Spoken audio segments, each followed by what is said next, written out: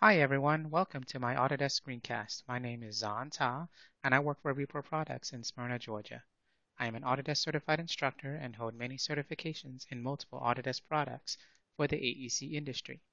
I hope you enjoy my screencast. If you'd like to see more of my screencasts, please search for VAR 2015, that's VAR 2015, or my name. Please don't forget to give me a thumbs up after you watch it. In today's screencast, we'll be taking a look at Autodesk Navisworks Manage 2016 and the graphical user interface so we can get acclimated with the software. Here I have the software up and running. I have a model already open. It's an NWF file. The way the graphical user interface is set up is very similar to all the other Autodesk products. You have the application menu here, which has a left and a right side. And as you hover your mouse over the left or the right hand side, the tools on the right hand side will show up.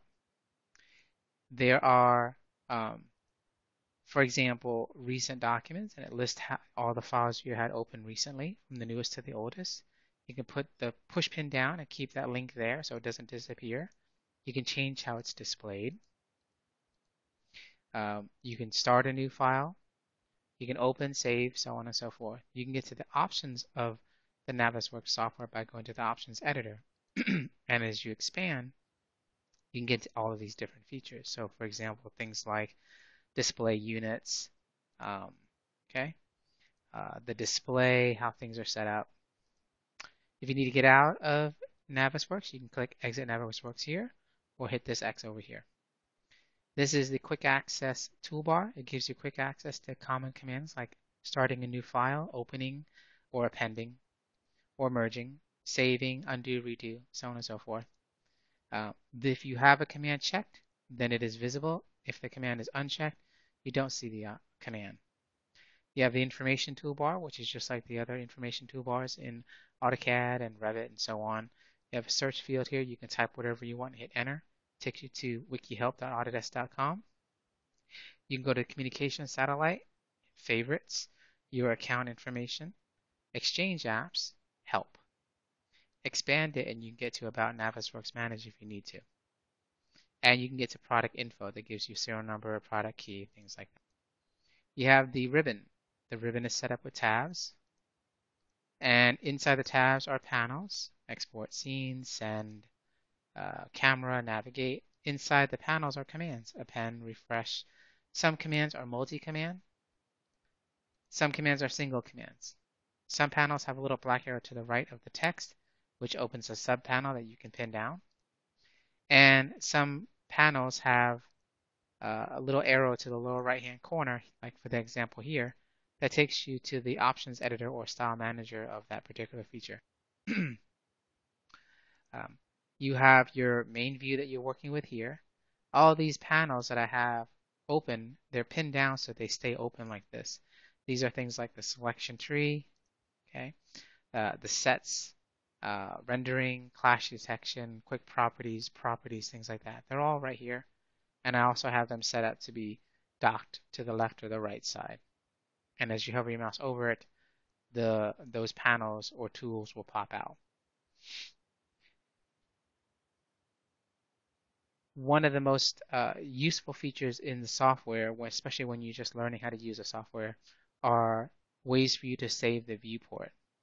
Let's say, for example, I need to zoom in here to a particular location. And I like this view for some reason. I can capture this view by just right-clicking over here under the Save Viewports panel. If you don't have that, go to the Viewports panel and click Save as well over here. If you go to the Home tab of the ribbon, just double check to see that the commands that you want are open. We'll go over here, we'll right-click and we'll save that viewport, call it whatever we want, say 3D tree view. Done. Now I've also set up subfolders, by the way, for my views.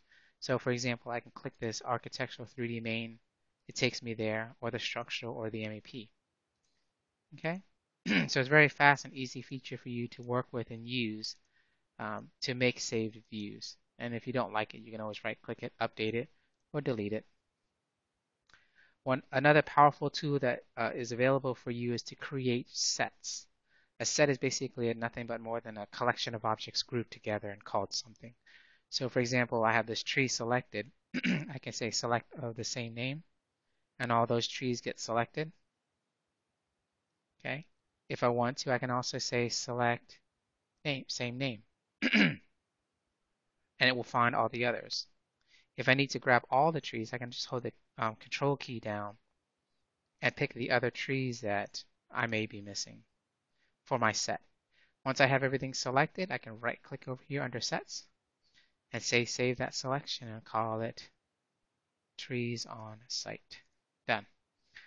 That's how you create a set. So I can click any one of these sets, for example, wide flange columns, and it will go through the entire model and find all of those objects that I have placed under that selection set with that criteria either being by type or by name.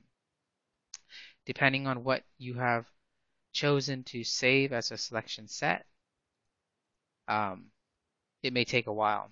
So this was for structural usage. So if we switch to the 3D structural view, you can see the objects that have been saved as a selection set.